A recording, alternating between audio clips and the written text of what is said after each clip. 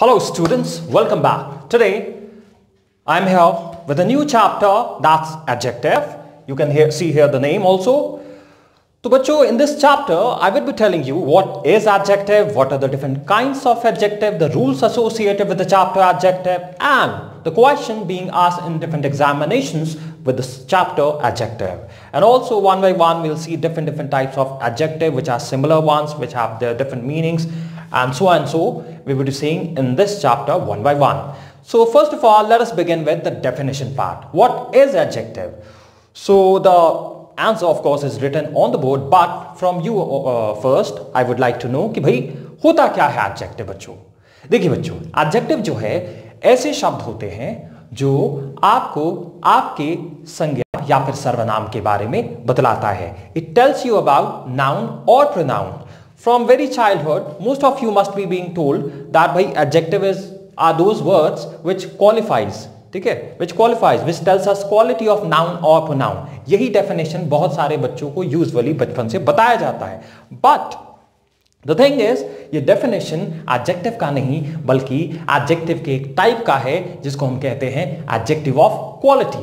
ये जो डेफिनेशन आपने रटा है बचपन से, ये एडजेक्टिव का नहीं है बल्कि एडजेक्टिव के एक टाइप का डेफिनेशन है जो है एडजेक्टिव ऑफ क्वालिटी. तो बच्चों, एडजेक्टिव जो है ऐसा नहीं है कि हमेशा क्वालिटी ही बताता है. एडजेक्टिव कुछ भी बता सकता है, इनफैक्ट कुछ भी बता सकता है, but one thing is common, that is it always tells you about your noun और प्रोनाउन. ये हमेशा एक चीज हमेशा कॉमन रहती है बच्चों. ये जो विशेषण शब्द है ना, वो हमेशा आपको आपके संज्ञा या फिर सर्वनाम के बारे में बतलाता है. So the definition is also the same, are those words which tells you about noun और pronoun, and it can be anything. It can tell you anything. It can give you any information about your noun or pronoun. The next thing is, it is also called modifier. इसे हम modifier भी बुलाते हैं. अब भाई modifier क्या होता है? मॉडिफाई से बना है मॉडिफायर, और मॉडिफाई का मतलब होता है टू चेंज, बदलना. तो भाई इसे मॉडिफायर क्यों बुलाते हैं बच्चों?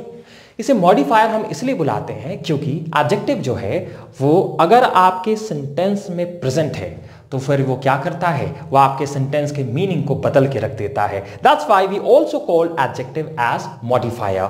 You can see here with example, Ram is a boy. Right now the sentence says कि भाई राम एक लड़का है, बट जैसे ही मैं एक एडजेक्टिव ऐड करूंगा, Ram is a smart boy, now the complete sentence, the meaning of the sentence changes. अब क्या है, राम सिर्फ एक लड़का नहीं रहा, राम एक स्मार्ट लड़का है. So you can see here, by adding an adjective to the sentence, the meaning of the sentence has changed. That's why we call adjective as a modifier students. तो इसलिए हम एडजेक्टिव को मॉडिफाई भी बुलाते हैं. And कौन smart है? Ram smart है. राम क्या है? Ram is a noun. तो ये जो एडजेक्टिव है वो किसके बारे में बता रहा है? नाउन के बारे में बता रहा है. As per the definition also, कि भाई डेफिनेशन भी आपको यही बता रहा था कि जो शब्द आपको आपके नाउन के बारे में बताए. And one more thing, pronoun के बारे में भी बता सकता है. I am writing the example here, I have two balls. मेरे पास दो गेंद है. ठीक है, तो भाई मेरे पास कितने गेंद है? दो गेंद है. तो ये जो टू है वो किसके बारे में बता रहा है? नाउन के बारे में. किसके पास दो गेंद है? मेरे पास. तो ये जो टू है वो प्रोनाउन के बारे में भी बता रहा है, नाउन के बारे में भी बता रहा है. तो आप अकॉर्डिंग टू डेफिनेशन आप यहाँ पे क्लियरली समझ सकते हो कि भाई जो शब्द नाउन या फिर प्रोनाउन के बारे में बताए वो आपका और कुछ नहीं बट adjective है students. So you can make out from there. and यहाँ पे आप देख सकते हो, I have two balls. मेरे पास दो गेंद है. यहाँ पे ये क्वालिटी नहीं बता रहा है जो कि आप यूजुअली बोलते रहते हो कि भाई एडजेक्टिव जो है वो विशेषता बतलाता है. It's not always like that. ठीक है, वो कुछ भी बता सकता है. It gives you information about your noun और pronoun, and that information can be anything. So students, I have two balls. Two is here your adjective. So that's the definition of adjective, students. Please note down the definition along with example, students, here. So now students, I will be telling you about the kinds or the types of adjectives which we will see one by one. The first one is the easiest one, adjective of quality. यही वो type है बच्चों adjective का जिसका definition आपको बचपन से बताया जाता है कि भाई एडजेक्टिव और कुछ नहीं बट ये वो शब्द है जो आपको आपके नाउन या फिर प्रोनाउन की क्वालिटी बताता है। ऐसा नहीं बच्चों, ये एडजेक्टिव का एक टाइप है और ये अब हम पढ़ेंगे। एडजेक्टिव का डेफिनेशन क्या है मैं अभी बता चुका हूं। So the first type of adjective is adjective of quality students. तो भाई ये क्या बताएगा, बड़ा आसान है, आप नाम से ही समझ सकते हो कि ये क्या बताएगा। पहली बात तो ये एक एडजेक्टिव है और ये जो एडजेक्टिव है वो क्या बताएगा, ये बताएगा क्वालिटी बताएगा, विशेषता बतलाएगा। और किसकी क्वालिटी, जाहिर सी बात है एडजेक्टिव है तो जब भी क्वालिटी बताएगा तो नाउन या फिर प्रोनाउन की क्वालिटी बताएगा। तो जो एडजेक्टिव आपके नाउन या फिर प्रोनाउन की क्वालिटी बताए उसे हम बताएंगे adjective of quality students. I have here an example also, Ram is an honest man. Ram एक ईमानदार व्यक्ति है। तो ये जो ऑनेस्ट है ये एडजेक्टिव है। क्यों भाई, क्योंकि कौन ऑनेस्ट है, राम ऑनेस्ट है। राम कौन है, नाउन है। तो ये जो शब्द है किसके बारे में बता रहा है, राम के बारे में बता रहा है जो कि एक नाउन है। और अभी हमने डेफिनेशन में पढ़ा है कि जो शब्द नाउन के बारे में बताए वो क्या होता है, एडजेक्टिव। और जो एडजेक्टिव नाउन की क्वालिटी बताए वो क्या होता है, adjective of quality. So honest is your adjective of quality students. I hope you have got the point. Please note down the definition along with the example. So now we have the second type of adjective, that's adjective of quantity. और ये बच्चों ये क्या बताएगा, ये quantity बताएगा। quantity मतलब कोई चीज कितना, ठीक है। अब भाई है तो ये adjective, आप definition खुद से बना सकते हो। देखिए नाम से ही आप डेफिनेशन खुद से बना सकते हो। तो भाई एडजेक्टिव ऑफ क्वांटिटी जाहिर से बात है एडजेक्टिव ही है। और ये एडजेक्टिव क्या बताएगा, ये बताएगा कोई चीज कितना, हाउ मच। और किसके बारे में बताएगा, और एडजेक्टिव है तो जब भी बताएगा नाउन या प्रोनाउन के बारे में बताएगा।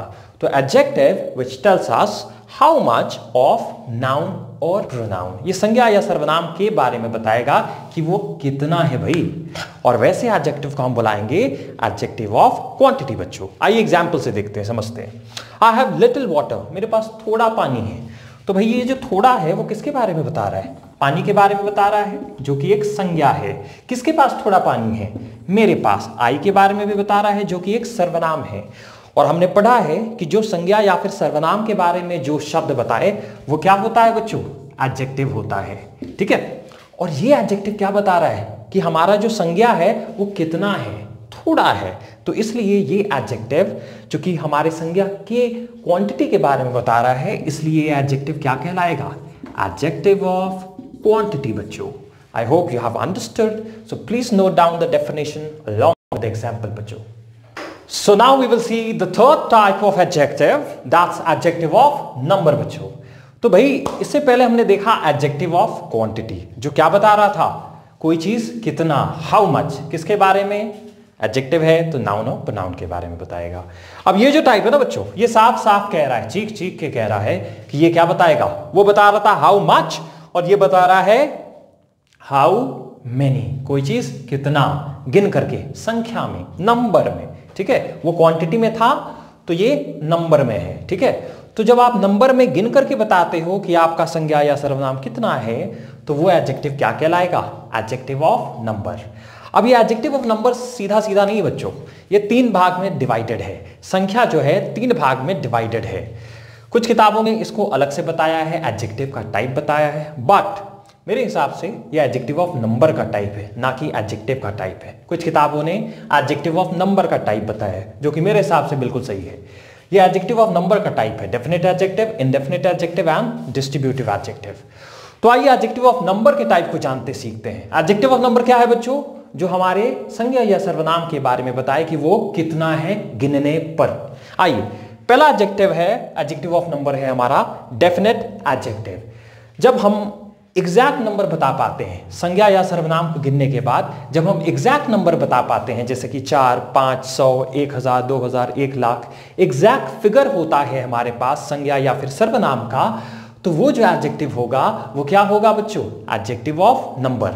और एडजेक्टिव ऑफ नंबर में वो कौन सा एडजेक्टिव होगा, वो होगा डेफिनेट एडजेक्टिव। यहां पे आप देख सकते हो, आई हैव 4 काउस, मेरे पास 4 गाय हैं। तो ये जो 4 है वो किसके बारे में बता रहे हैं, काउस के बारे में। काउस क्या है, नाउन है।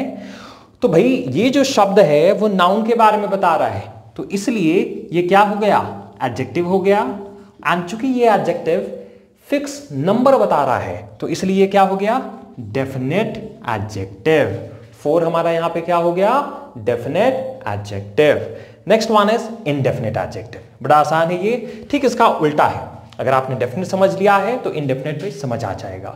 इनडेफिनेट और कुछ नहीं बट वो एडजेक्टिव है जहां पर हमें हमारे संज्ञा या फिर सर्वनाम का एग्जैक्ट फिगर नहीं पता होता है। जैसे कि आई हैव मेनी काउज, मेरे पास बहुत सी गायें हैं। अब कितनी गायें हमें नहीं पता, तो इसलिए ये जो मेनी हो गया हमारा, जैसे कि मेनी, ऑल, सम, फ्यू, ये जो मेनी हो गया हमारा वो क्या हो गया बच्चों?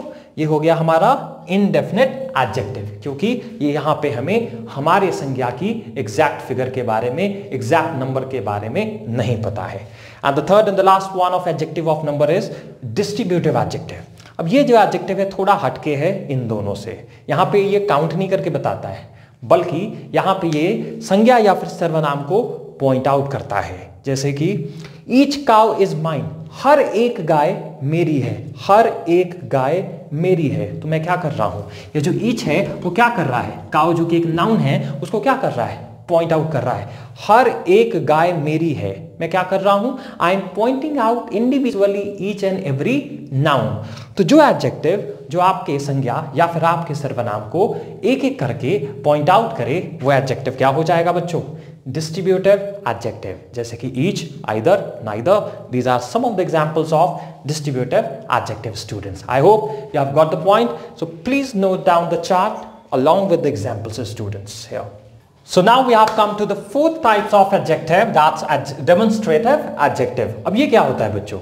ये distributive adjective and demonstrative adjective में यूजुअली बच्चों को कंफ्यूजन होता है, क्योंकि दोनों के दोनों एडजेक्टिव आपका पॉइंट आउट करता है आपके नाउन को। Now where is the difference then? फर्क क्या है बच्चों? फर्क है बच्चों, आपका डिस्ट्रीब्यूटिव एडजेक्टिव एक एक करके आपके संज्ञा या फिर सर्वनाम को पॉइंट आउट कर रहा था, बट डेमोन्स्ट्रेटिव के केस में ऐसा बिल्कुल नहीं है। डेमोन्स्ट्रेटिव एडजेक्टिव जो है बच्चों वो आपके संज्ञा को पूरा का पूरा एक बार में पॉइंट आउट करता है, बट डिस्ट्रीब्यूटिव कैसे पॉइंट आउट कर रहा था? एक एक करके। अब जैसे देखिए, इसको पहचानने का तरीका भी बड़ा आसान है। डेमोन्स्ट्रेटिव एडजेक्टिव, जितने भी आपके टीएच वाले शब्द हैं, this, that, these, those, all these are example of your demonstrative adjective students. अब देखिए यहाँ पे, दिस कार इज रेड, यह गाड़ी लाल है। तो भाई कार क्या है? That's a noun. ये दिस जो है ये किसको पॉइंट आउट कर रहा है? कार को, जो कि एक संज्ञा है। पूरा का पूरा गाड़ी को ये पॉइंट आउट कर रहा है, नहीं कर रहा है? तो भाई डेमोन्स्ट्रेटिव एडजेक्टिव ऐसा ही है। ये ऐसा टीएच वर्ड है जो अपने ठीक बाद इस्तेमाल होने वाले संज्ञा को पूरा का पूरा पॉइंट आउट करता है। एक और एग्जांपल देखिए आप, दैट बॉय इज नॉटी, वह लड़का शरारती है। तो ये ठीक अपने बाद वाले संज्ञा को पूरा का पूरा क्या कर रहा है? पॉइंट आउट कर रहा है। सो डेमोन्स्ट्रेटिव एडजेक्टिव बच्चों ऐसा ही होता है। These are those adjectives which points out complete the noun used just after them, students. I hope you have got the point. So please note down the definition along with the example. So now students, we have come to the fifth type of adjective, that's interrogative adjective students. ये क्या होता है बच्चों? अब नाम से ही समझ आ रहा है कि ये वो adjective है जो सवाल पूछता होगा। किससे सवाल पूछेगा? Exactly, नाउन से सवाल पूछेगा। But एक चीज जो यूजुअली बच्चे गलती कर जाते हैं, बच्चों को ये लगता है कि जितने भी WH वर्ड है जैसे कि विच, what, where, why, who, whose, सारे के सारे आपके इंटरोगेटिव एडजेक्टिव है। ऐसा बिल्कुल नहीं है बच्चों। सिर्फ तीन WH वर्ड आपका इंटरोगेटिव एडजेक्टिव है, उसके अलावा चौथा कोई भी नहीं है। What, which and whose. अगर इन एडजेक्टिव के मदद से आप सवाल पूछते हो तो ये तीन एडजेक्टिव आपका क्या कहलाएगा? इंटरोगेटिव एडजेक्टिव कहलाएगा बच्चों। एग्जाम्पल आप देख लो, व्हाट राम डिड, राम ने क्या किया है। आप देख सकते हैं साफ साफ यहाँ सवाल पूछा जा रहा है व्हाट की मदद से।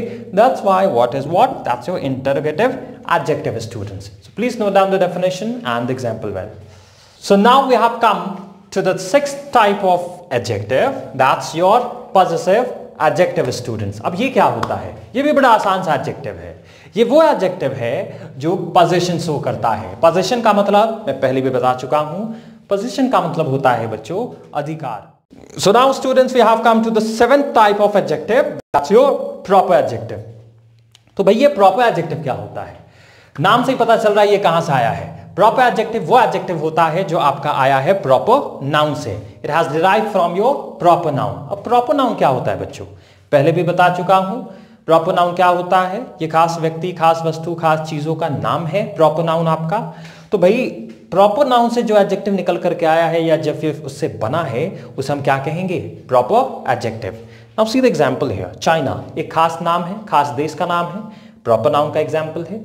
चाइना से बना चाइनीज, तो अब ये चाइनीज क्या हो गया? That's your proper adjective students. Buddha खास नाम है किसी व्यक्ति का, अब उससे बना बुद्धिस्ट, तो बुद्धिस्ट क्या हो गया? That's your proper adjective. Africa से उसी तरीके से बना अफ्रीकन। सो बेसिकली अगर प्रॉपर नाउन से कोई एडजेक्टिव बन रहा है तो उसे हम क्या कहेंगे? प्रॉपर एडजेक्टिव बच्चों। So please note down the definition here, this is very simple. So now students, we have come to the last type of adjective, that's your participle adjective. नाम से कईयों को कठिनाई हो रही होगी कि भाई ये कौन सा adjective है, but I'll be explaining you in a simplified, in the most simplified manner. भाई अब participle adjective क्या होता है उसको जानने से पहले हम जानेंगे कि ये कितने टाइप्स में डिवाइडेड है। ये दो टाइप्स में डिवाइडेड है बच्चों, जैसा कि आप बोर्ड पे देख भी सकते हो। The first one is present participle adjective and the second one is past participle adjective. अब ये प्रेजेंट पार्टिसिपल एडजेक्टिव क्या होता है? सबसे पहले तो मैं आपको ये बता दूं कि ये जो प्रेजेंट पार्टिसिपल एडजेक्टिव है वो बना है V4 से। V4 क्या होता है बच्चों? वर्ब का fourth form, that is ING form. ठीक है, तो ऐसा V4 ऐसा आईएनजी का फॉर्म जो आपको आपके संज्ञा के बारे में बता रहा हो, उस V4 को हम क्या कहेंगे? Present participle adjective. आप यहां पे एक एग्जांपल देखिए, एक दौड़ती हुई ट्रेन को रोकी गई थी। ठीक है, तो ये भाई ये जो रनिंग है वो क्या है? V4 है। तो कैसी ट्रेन थी वो? दौड़ती हुई ट्रेन थी। तो ये जो V4 है वो किसके बारे में बता रहा है? ट्रेन के बारे में बता रहा है। तो ऐसा V4 जो नाउन के बारे में बताए, उस V4 को हम क्या कहेंगे? Present participle adjective. आप देख सकते हो, तो इसलिए ये V4 क्या कहलाएगा? Present participle adjective. उसी तरीके से पास्ट पार्टिसिपल एडजेक्टिव है बच्चों, ये है V3। ऐसा V3 जो आपको आपके संज्ञा के बारे में बताए। अब यहां पे देखिए आप, एक टूटी हुई घड़ी गिफ्ट की गई थी, तो ये जो ब्रोकन है वो क्या है बच्चों? V3 है। और ये जो V3 है वो किसके बारे में बता रहा है? वॉच के बारे में। वॉच क्या है? नाउन है। तो ऐसा V3 जो आपके नाउन के बारे में बताए, उस V3 को हम क्या कहेंगे? पास्ट पार्टिसिपल एडजेक्टिव बच्चों। So it is very simple one. ऐसा V4 जो नाउन के बारे में बताए वो हो गया प्रेजेंट पार्टिसिपल एडजेक्टिव। ऐसा V3 जो आपको आपके नाउन के बारे में बताए वो हो गया पास्ट पार्टिसिपल एडजेक्टिव बच्चों। So that's all about the definition of adjectives and the types of adjective. That's all for this video students. In the next video I will be telling you about the rules associated with the adjective. That's all for today class. Thank you so much.